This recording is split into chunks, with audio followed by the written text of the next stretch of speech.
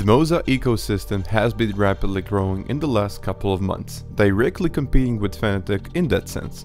The latest additions are the ES Formula Wheel mod and the MOZA HBP Handbrake. MOZA was kind enough to send me their new products for review, so let's get going. Starting with the MOZA ES Formula Wheel mod that transforms the ES steering wheel into a Formula wheel. With dimensions matching a real Formula racing wheel, the 280mm ES Formula Wheel mod is designed for immersion, realism and performance. Using a 4mm thick aviation grade aluminum alloy, the wheel rim mod is durable and rigid, while remaining highly responsive thanks to this long-lasting lightweight alloy. The grips are molded using environmentally friendly TPU rubber. They're not slip grips, as well as sweat-proof and durable. Although if you're running high power on the wheelbase, you might get an unpleasant feeling over your thumb after a longer use. Just to highlight, the ES Formula Wheel mod is specifically designed and adapted for the ES wheel, and that wheel alone, so you cannot really go to other wheels and test it out there.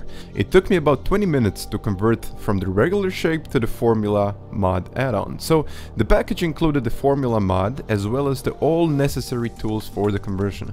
Although not the highest quality, I would say, they get the job done. The screws are not that easy to attach back to the wheel, but that really shouldn't affect the overall evaluation. And after the assembly, it was time to test the new wheel. Although the base and button stayed the same, and you can find the review of the MOZA R5 bundle at the top of the screen. The add-on is slightly lighter than the MOZA R5 original one, making the overall force feedback feel a little bit more direct and even more powerful. This is very subjective, but I do like the feel of a lighter wheel.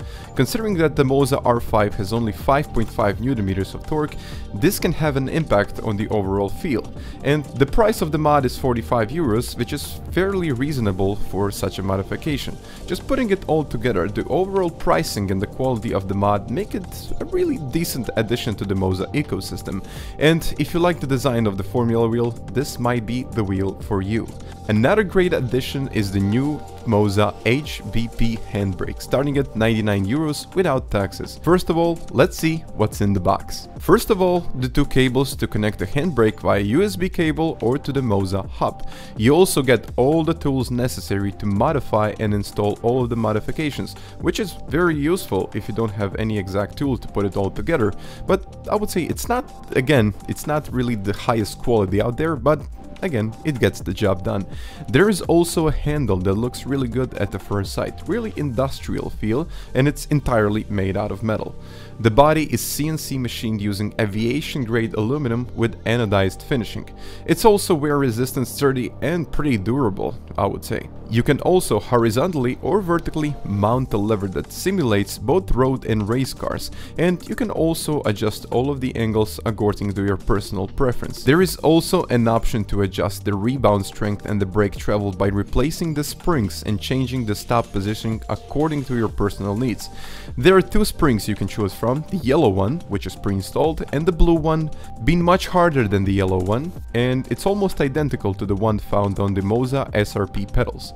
The MOZA HBP handbrake can be connected to the PC directly via USB or to the wheelbase on the handbrake port. Also, the handbrake is ergonomically engineered. It can be easily mounted in most of the rigs. I had absolutely no problem testing it on my one. And in addition, MOZA offers optional desk lamp for users without an entire rig, which is quite clever. To sum all of this up, the new two products are a nice feature to the MOZA ecosystem, and I would say they are fairly priced considering all of the other products on the market. So once again guys, thank you for watching the video and I really hope you enjoyed it. Till the next time, bye.